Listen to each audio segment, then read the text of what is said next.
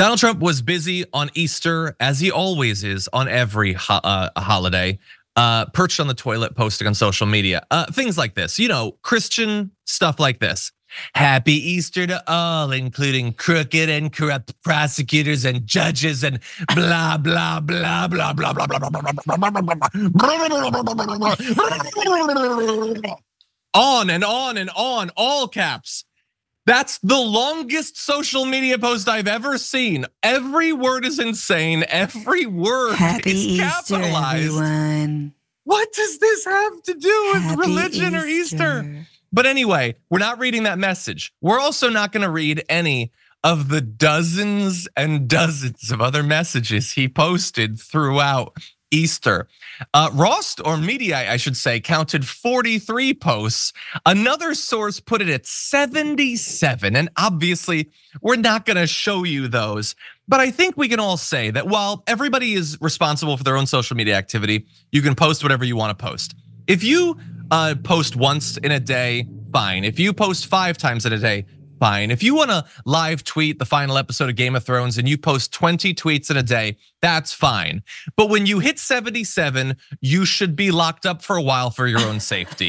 That's insane, and only people like Donald Trump, Elon Musk, and Glenn Greenwald ever do that. These people desperately need assistance because that ain't normal. Before we continue with the story, we depend on members to keep on going. Don't wait, click join now on YouTube. There's only one of his posts that we are gonna focus on, and you probably already can guess which it is.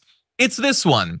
Him posting a 20-second video of a pickup truck with flags, representing the fact that cops should freely kill people and face no consequences. And of course, if you zoom in, as we will on another truck who has the same thing, Joe Biden hog-tied on the back of it. So Joe Biden has been kidnapped. He is now being dragged away by a right-winger to, best case scenario, be tortured, probably murdered. I think the idea is that he'll be murdered. I don't think the idea is that they're gonna hog tie him, drive him around, and return him to his loving family and roll as our POTUS. I think the idea is they're gonna kill him.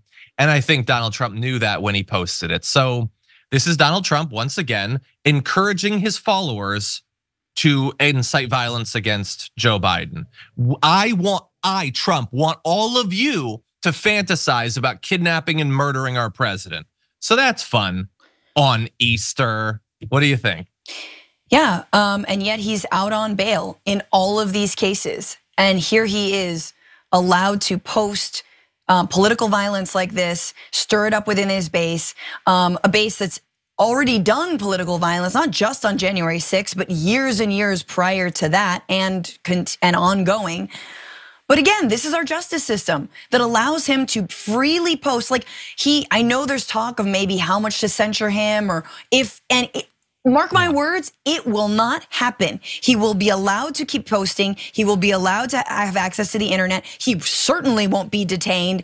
And this is what we're flirting with in the highest court in our country says, no, he totally can run again for office, not a big deal, and not really legally, but because they're afraid what will happen if they prevent him from the ballot. Like, how long do we all just say, I'm afraid of fascism, so I'll allow fascism?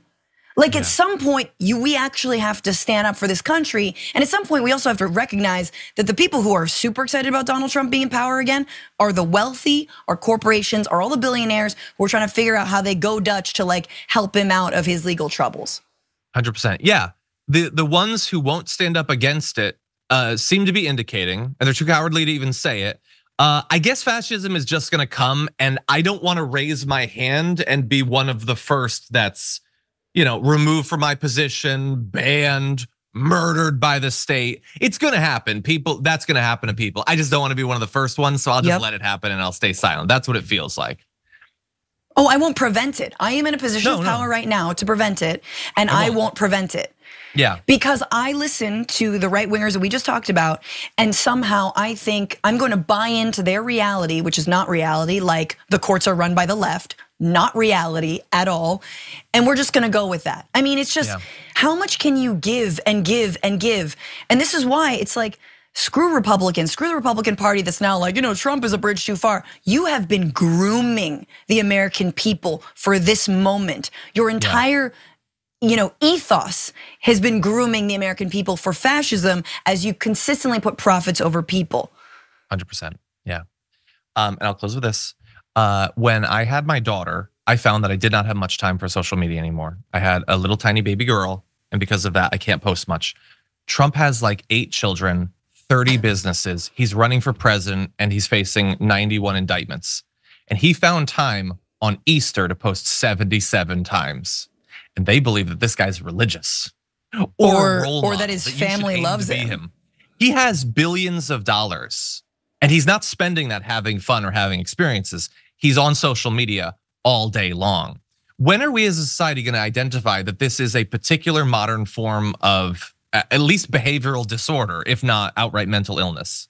Yes, we are run by severely, like terminally online man babies. Yeah.